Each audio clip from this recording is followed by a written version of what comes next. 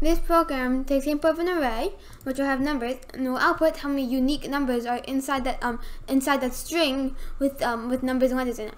So we 1 2 3 4 code 2 3 4 would have 1 2 3 4 2 3 4.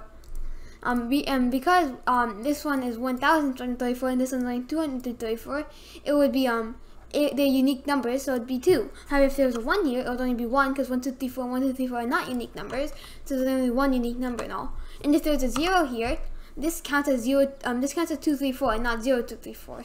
So if this was 2 3 4 and this was 0 2 3 4, it would print just 1 because these are the same numbers. So it will have a function called different integers, number of different integers.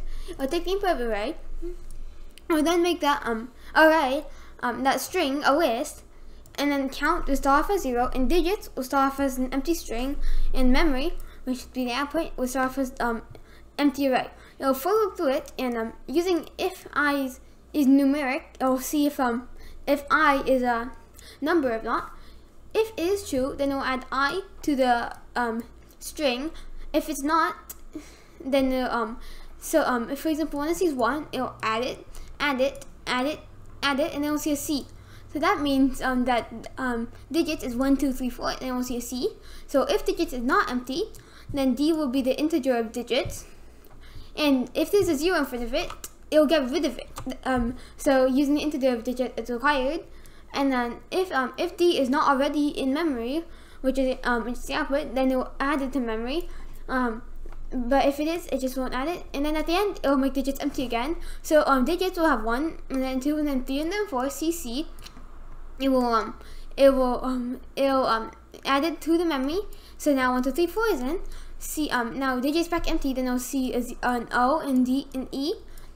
Because it'll go into the else case every time, but because digits empty, it won't do anything. Then once it's a 2, it'll add it to digits, but then it'll leave the array before it can find something else to add it to memory. So at the end, once it leaves the for loop, it'll see if digits is empty. If it isn't, then it'll do the same check, see if make it an integer, see if it's in memory or not. If it isn't, then it'll add it, and then it'll return. Then it'll return the length of it because it's seeing how many numbers of the number of different integers. So it'll return the length of memory, and then A will call the function and get what is returned, and then print it, which in this case would be 2 because it has 1 2 3 4 and 2 3 4.